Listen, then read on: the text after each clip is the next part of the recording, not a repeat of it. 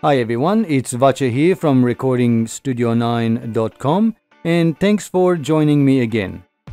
In today's video, I will be describing and demonstrating the routing system of Yamaha's AG03 Mixing Console USB audio interface. The same concept to a certain degree will also apply to Yamaha's AG06 Mixing Console. Here we see a typical layout and connections of musical instruments, microphone and our headphone and a laptop or a PC to record our musical creation with the Yamaha AG03 Mixing Console in the middle.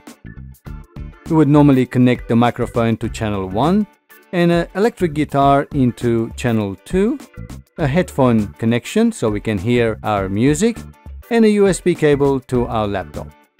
Depending what we want to record and how we want to record, the routing system available in Yamaha AG03 allows us to have 3 different options. In a typical recording session, when we want to record our musical instrument like a guitar separately and then sing using the microphone once the guitar has been recorded and so on, so independent multi-track recording, we can have our routing system as dry channel 1 and 2G. This allows us to hear the microphone and the guitar centered on our headphones, like in mono, but when it's recorded on our DAW, the channel 1 or the left is only microphone and channel 2 or the right is only the guitar. We could be playing the guitar and singing to the microphone at the same time. With this routing option, we can still record the microphone and the guitar on separate tracks. This routing, the dry channel, it means that the signal from the microphone or from the guitar is directly sent to the USB as separate channels. We can still apply compression and EQ and effects to our vocal and to our guitar, and we can hear those in our headphones, but they are recorded as dry signals. Those effects won't be added to our recording on our DAW. By pressing the monitor mute button down, we can disable the direct monitoring. That means any signal coming from the input of our mixer like the microphone and the guitar, but the output, the headphone as well as the speakers, are directed to what will be coming back from our USB via our DAW. This allows us to have a listen what is actually being recorded. There will be some latency, but with Yamaha's AG03 ASIO drivers, this is minimized. This is a great way to monitor what's being recorded if we are using any VSTI instrument in our BAW for our guitars, like guitar amp simulators. Or if we want to add some effects to our microphone, like delay, we can use this option as well. By selecting our routing system as input mix, this option basically combines the microphone and the guitar channels into one stereo channel, combining it as a mix as left and right. When we are recording in our DAW, we can select left and right, and this will be the combined mix. In a scenario where we want a guitar being played while we are singing, by combining both the microphone and the guitar together, we can actually get combined mic signal going into our DAW. In this routing position of input mix selected, when we enable compression and EQ or the reverb effect, these effects are actually added to our left and right channel. So when we do record, we will have those effects applied to them.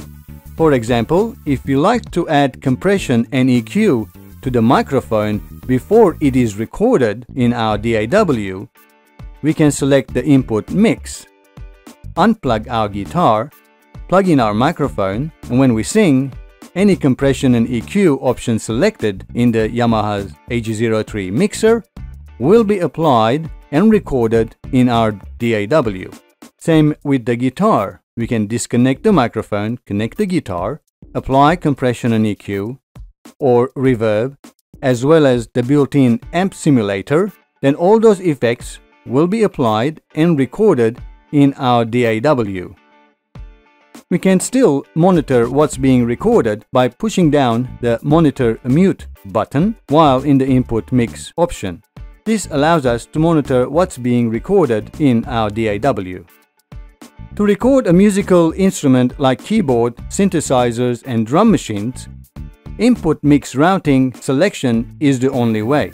This allows a dry and direct signal of the left and the right outputs of our musical instrument to be sent out to the left and right mix of our audio interface. Any compression or EQ or reverb effect selected will not be applied into our recording being sent to our DAW.